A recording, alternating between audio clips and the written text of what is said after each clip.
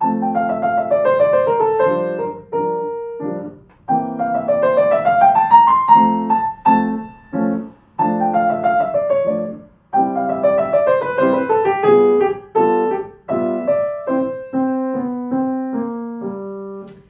hello there and welcome back to this third video in the series of looking at Burgmüller's studies Opus 100.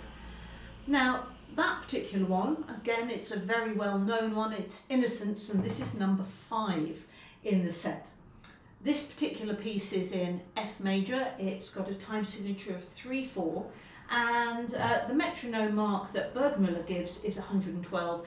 I suggest a metronome mark of about 100 is more realistic these days. It says at the top gracefully, grazioso, and that is a really key element of giving this piece a really lovely character.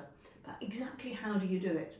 Well, this study is about fingering and precision of fingering for your right hand in particular. It comes back to this idea of gestures that I talked about in the introductory video.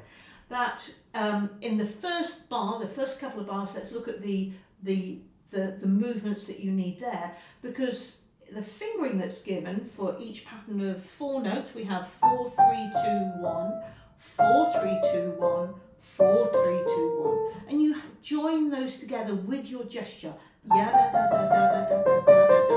And you might see with my hand, it kind of makes a little wave as I come down, because it's the arm and the hand that do it, not the fingers. The fingers have to be strong and independent underneath here, but I'm not doing this.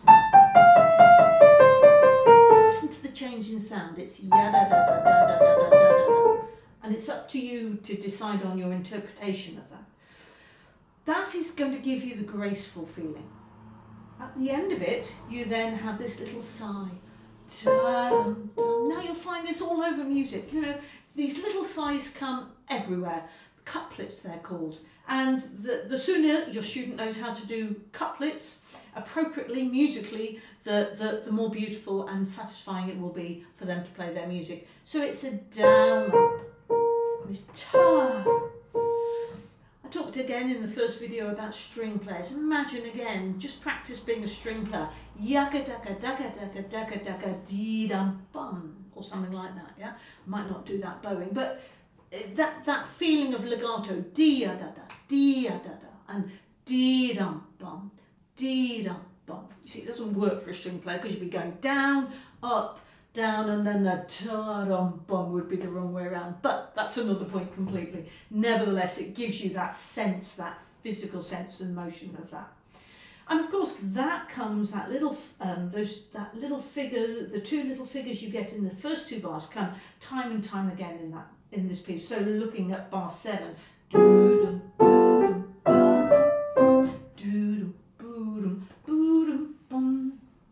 Then in the second half, you've got this movement up the piano, and what Burgmüller does is he moves, just have a little listen.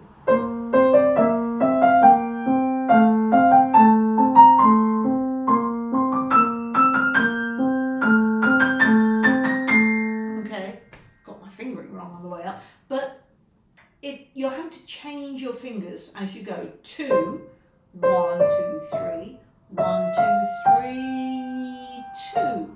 1, 2, 3, 1, 2, 3. Now the way to do that is to change in the air, like horses do, like ballet dancers do. You get your fingers ready for when you come down again. Yeah, you come up, change. By change, I'm moving my arm along a little bit, then down, up, down, up, up, down, up, down, up.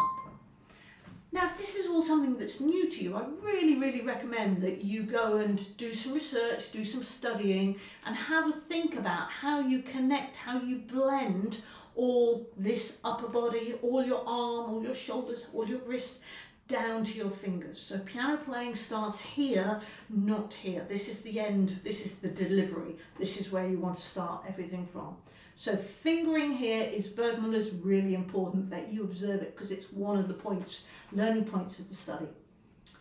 The final thing I want to talk about is the last 2 bars, because especially the last bar, really catches people out. This is what it does. So you have this lovely, brilliant scale going up to the top, and having gone to the top, you then have to come straight down there. Now, that might feel easy to us as teachers, but I can assure you I have heard many splats in my time, you know.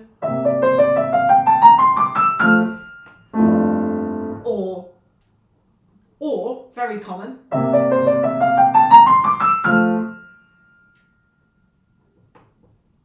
and then we get there in the end. Yeah. So what ideas can I give you to help solve that? I think the first thing is they have to know where they're going. So getting that chord down here really securely understood, felt. They have to feel it. They have to be able to find that. So I often get them to sit there and tell me what the notes are they're playing, tell me what fingers they've got on it, yeah? And once they feel confident with that they can find it again, they take their hands off. I ask them to find it again on the piano, but this time just with their eyes. And I can feel myself scanning around from here, this bottom F, through to the A and to the F there. Can they feel it in their fingers? Feel it in your fingers. And now play it. And then off I come again. It's fascinating, I find, when I want to play that, what my eyes do. So when I want to play it, I find I check this note with my eye, and then I immediately come to these ones. So when I play, there is a ba-dum, ba-dum. Yeah? If you were to have a tracker on my eyes, that's what my eyes are doing. It's not looking in one fixed place, it's moving very quickly. Actually, that time I check this one and then I look at this one. Yeah, I check this one and this one because my left hand has further to travel. Look at that one second. Very interesting. So getting them to be able to do that, and then shake it out their fingers and keep shaking. Count to 3, and on 3 they have to find it. 1, 2, 3. Okay, that's another thing. Another thing to do is, once they've done that a little bit, get them to stand up, walk to the door, come back or stay at the door until they're absolutely certain, and they have to make that decision that they can come back and play that. At which point they come back and they hopefully play that like that. Those are also quite fun ways of doing it. A lot more fun than sitting there sort of trying to work it out.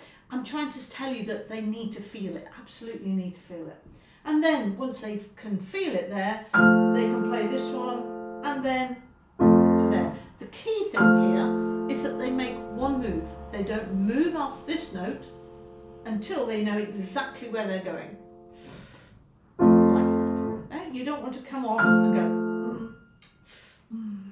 because that's what you're learning. You're learning all that indecision.